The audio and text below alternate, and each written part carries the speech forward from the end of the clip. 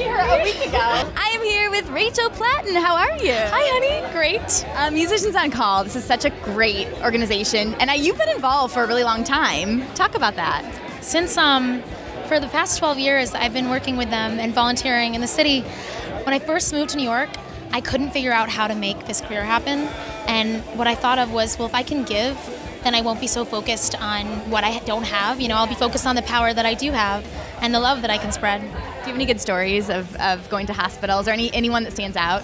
There are so many incredible ones. I have like a funny one and a sad one. I have one of the funny ones was an older woman kind of just started screaming halfway through the song and was like really upset, and I was like, I don't think I healed her. What song was it? It was like an original that I was trying out. I was like, is it making it on the album? I was like, I think that's a sign. I never played it again.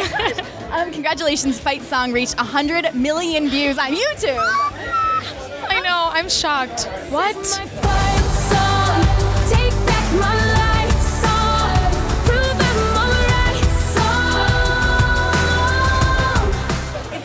You've talked about how this is a song you wrote at one of the darkest periods of your life. How crazy is this for you? It is the most amazing thing. I was going through a really hard time, and I had to make a decision. Do I keep going? Do I keep trying to make this career happen? I was playing house concerts to like 20 people, and that song was a declaration that I wasn't going to give up on myself. And the fact that it has made my dreams come true is so incredible. It's amazing. And I love that you were on stage with Taylor Swift recently. How was that whole experience?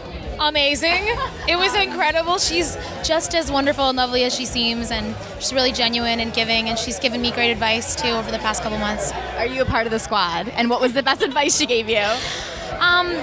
You know, she told me, I think I was on a bill once with people that I was like, oh my gosh, they can sing so much better than me, they're so much better, and she was like, it's really not about that, it's about being authentic and being genuine, and it's about the songs and sharing what you have. And that helped a lot. It helped me kind of remember what I do, which is I just want to spread love with the music.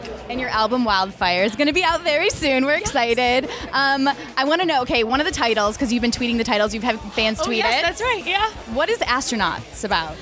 It's a really sweet song. It's about a couple that can escape the world, and if the whole world went away, they'd be okay. And it's kind of like, I don't know, it's a non-judgment, you know, like people might tell you that you're in the wrong relationship, but it really just matters how you two feel. I love that. And what are you most proud of with this album? Oh, I don't know. I think, I've been working for 3.5 years on it, and I'm just proud that all of the lyrics really feel authentic and honest, and they're my story. Awesome. Well, congratulations. Have fun tonight. So good to see you again. Thank you so much, honey. Bye.